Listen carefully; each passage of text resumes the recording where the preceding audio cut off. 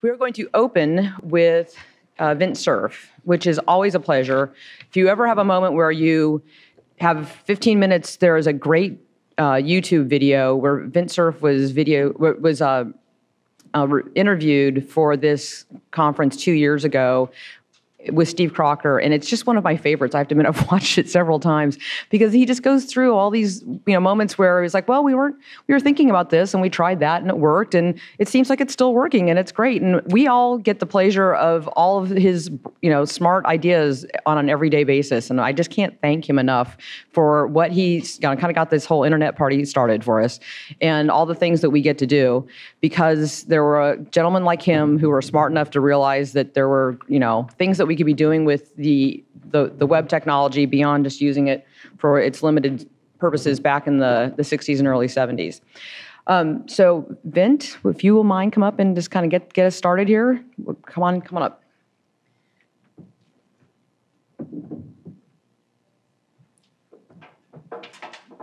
Well, good morning, everyone.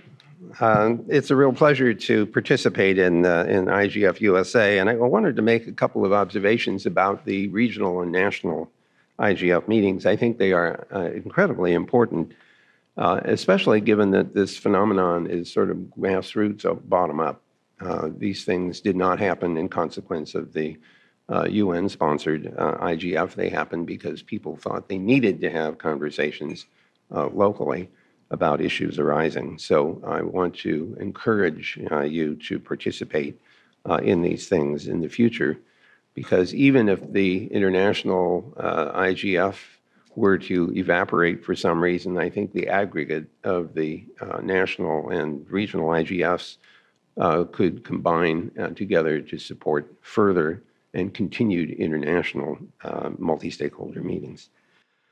I have the convenience of being able to stand up here and state the obvious because I'm the first speaker, and that way I will say all the things that you already know and all the other speakers are likely to say, but I can get away with it because I'm the first speaker. So let me tell you how this current situation with the internet looks to somebody who's been around and engaged from its very beginning. We thought it was important to have an open and free internet, freely accessible internet. And as you know, Bob Kahn and I gave away the design deliberately, published all the specifics, encouraged the Internet Engineering Task Force and the Internet Architecture Board as they were formed to continue evolution in a very public, open, and multi-stakeholder way. The protocols were very open. Technically speaking, people could add new protocols if they wanted to, both horizontally and vertically. And of course, that is exactly what has happened. When the World Wide Web came along, Tim Berners-Lee layered HTTP on top of TCP/IP. All of this openness led to what many of us call permissionless innovation, all of which was very satisfying to me, watching this grow in a very organic way. There is only one small little detail that had not penetrated my thinking in the early stages, and that's what happens when the general public gets access. And this was something I promoted strongly, especially in the late 1980s. The problem is that the general public is the general public, and it covers everybody, including the bad actors, who in fact do not have your best interests at heart. And so now, having created this giant engine which gave everyone the freedom to speak, now all the bad guys also had freedom to speak, and they spoke in some fairly harmful ways. On the technical side, these bad actors could speak malware. And you know what DDoS attacks are. There are amplified DDoS attacks. These are the ones that make use of the domain name system. You use fake source addresses to make a query to the DNS, and the response goes to whatever the fake address was, and the fake address is the target of the amplified DDoS attack. So the DNS, which is part of the infrastructure of the internet, is used to amplify an attack against a particular target. Now, there are technical responses to many of these things, although frankly, not all the ISPs have implemented those technical responses. For the geeks in the crowd, BCP 38 is supposed to be designed to inhibit the injection of packets that have false source addresses in them, but it hasn't been widely implemented. And if there are any ISPs in the room who haven't implemented it, shame on you. But I can't help but observe that Twitter is another example of an amplified DDoS attack, because when you tweet something, if it gets retweeted by a collection of people, that's an amplification. And so in some sense, we are recurring in the social networking space in the way that, and discovering the same kinds of harmful problems that showed up in the technical space. Now, I'm not going to go any further on the technical responses to many of these problems, except to say that one of the hardest problems is that programmers don't know how to write software that doesn't have bugs. And that's why malware works. And so those of us who care greatly about the research into programming really wish that we had better tools to keep ourselves from making mistakes that can be exploited later on. But I have to tell you that we are in our infancy when it comes to that. We've had 80 plus years of programming in one way or another and have failed miserably to find ways to inhibit some of the stupid bugs that we still put into our programs. But I want to move over now to what I think is the more critical question for this convening. By the way, the summary of the meetings and everything is fabulous. I mean, you have just an absolutely amazing array of people here, and I'm kicking myself because I have to leave at 10:30 to get to the West Coast to work on the interplanetary internet at the Jet Propulsion Lab. And I know we're all very concerned about Martian porn because we don't quite know how to recognize it, so we don't know how to filter it out. So I want to switch over to the social networking side of things, because that is, in some sense, part of the problem that we're grappling with today, many of the themes that you'll be dealing with. I think that we can see that social networks produce a kind of amplification. There is a bubble reinforcement effect. Sometimes this is called reinforcement bias, where you take a piece of information that matches your view of things, and by seeing it repeated in a social networking environment, it reinforces your belief that that's the correct thing and anything else is not. So we have this bubble effect, which is starting to show up in the internet. And it's funny in a way, because on the surface, it looked like it would be a helpful thing to steer you in the direction of things you care about and are interested in. But the trouble is that it creates this amplification and reinforcement effect, which isolates people from information that would have perhaps persuaded them to consider alternative views. And so we have that problem to worry about. And there have been some attempts in the social networking space, Facebook and others, to try to, even at Google, to try to expose people to things that they didn't necessarily appear to want to get access to. The Arab Spring was a very good concrete example of the way in which people have decided to use social networking techniques, Facebook in particular. And so what this told us, I think, is that people will figure out how to use our technologies in ways that we might not have anticipated. You can see the reaction of authoritarian regimes to this kind of use of online facilities. It's scary to think that a population that you are trying to control has the ability to bypass government limitations and to coordinate and to organize. If you were in the Chinese government, for example, and you were watching the Arab Spring happen, I think this would scare you. And those of you who know Chinese history better than I do may recall that almost all of the major regime changes in China, as you move from one dynasty to another, were preceded by peasant rebellions of one kind or another. And so if you were currently in the Chinese government, high government, you'd be looking at 1.2 or 1.3 billion people worried about this particular risk. What I find absolutely amazing is that the Chinese government has simultaneously done two things. They have invested mightily in the internet infrastructure. 700 million plus Chinese are online in China. So there's been huge investment in implementation, fiber networks, online assets of various kinds. And at the same time, they have introduced a substantial degree of control.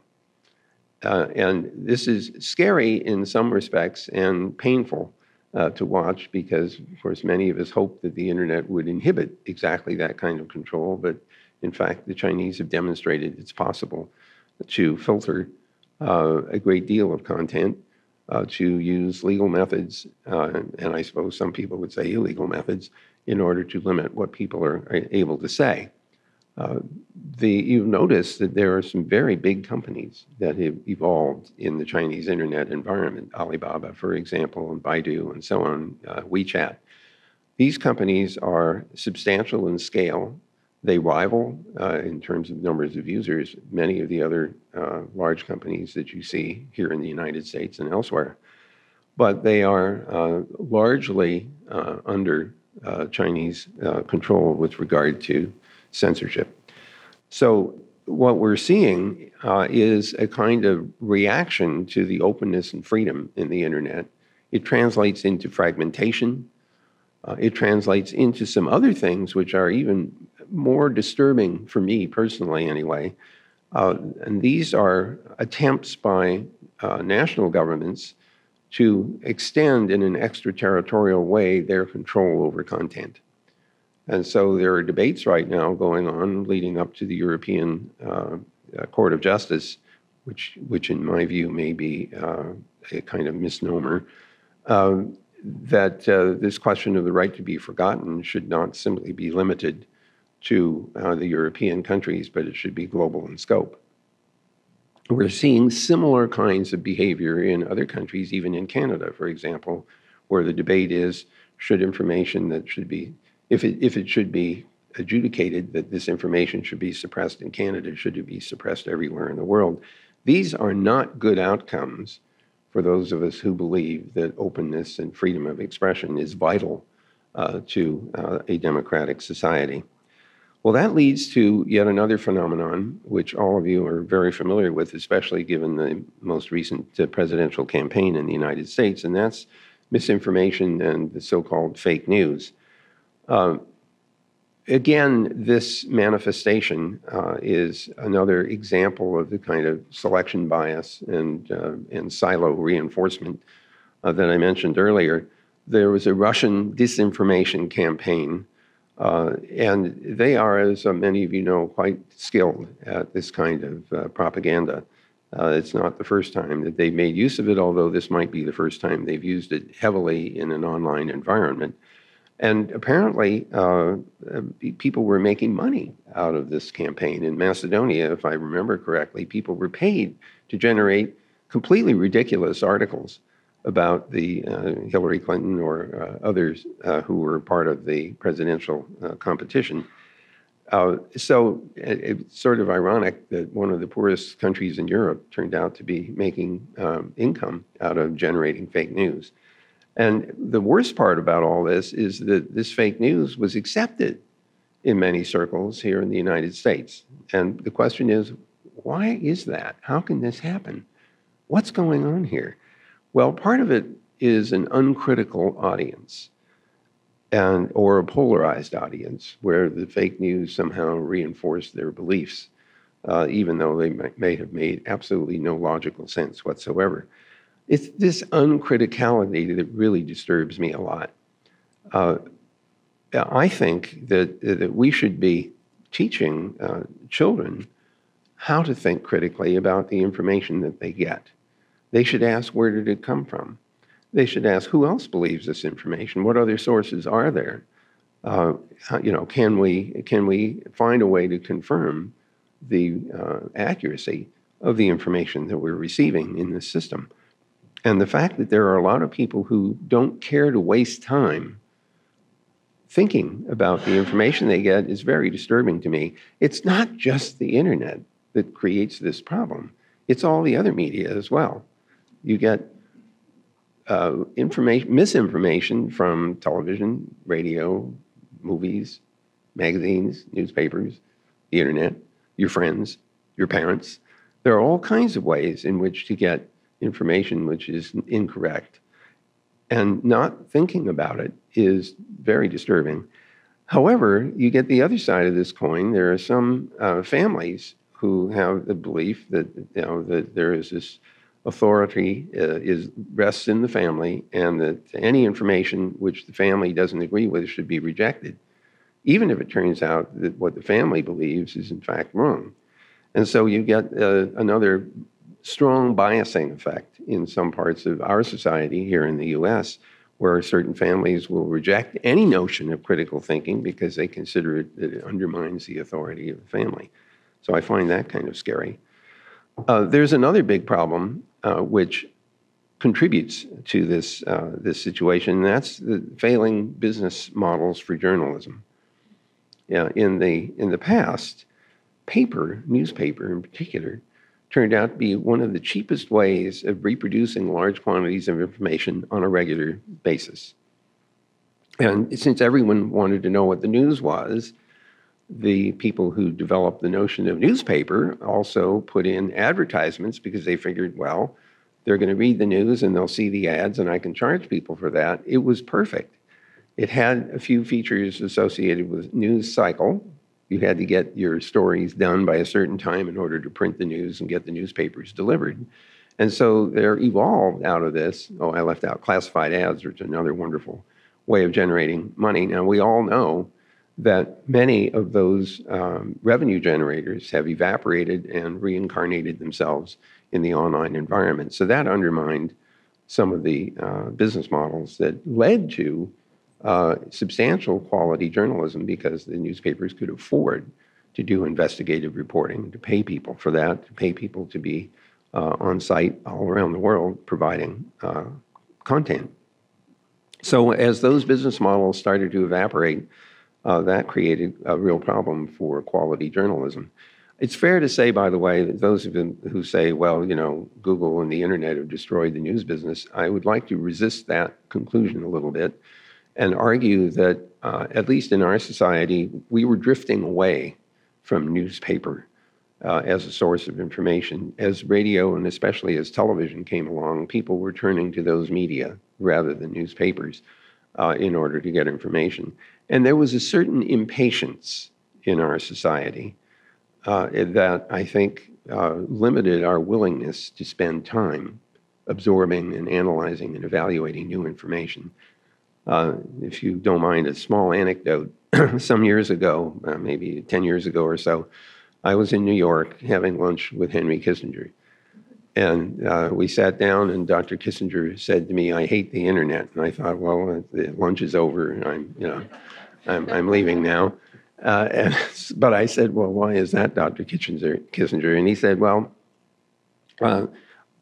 people are satisfied with 2-paragraph answers, and I write 700-page books. And so I could see his logic. He also said something else which is not relevant to this conversation except tangentially. He said he was also very unhappy with the fact that his grandchildren could not read cursive writing. They weren't being taught cursive, which meant that the huge collection of historically important letters that he had were not accessible to his grandchildren. And I actually stopped to think, my God, that's right, that kids don't see cursive very much anymore at all. They see printed material.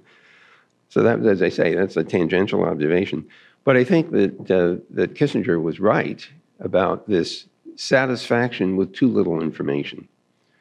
And I think this dogs us still today. Well, so we have this problem of trying to reinvent journalism, reinvent business models. In the meantime, we have this headline writing that is intended to capture eyeballs and not necessarily intended to convey reality. And so we get headline grabbing ads and things like that, and loss of revenues. There is a silver lining, however, at least in my view. When Jeff Bezos bought the Washington Post for an insanely small amount of money relative to his available resources, my impression as a Washington resident for 41 years now is that the quality of the Washington Post journalism has increased again. And even if you don't agree with me, I think they are certainly in a position to put more effort into gathering news, analyzing it, doing more investigative reporting.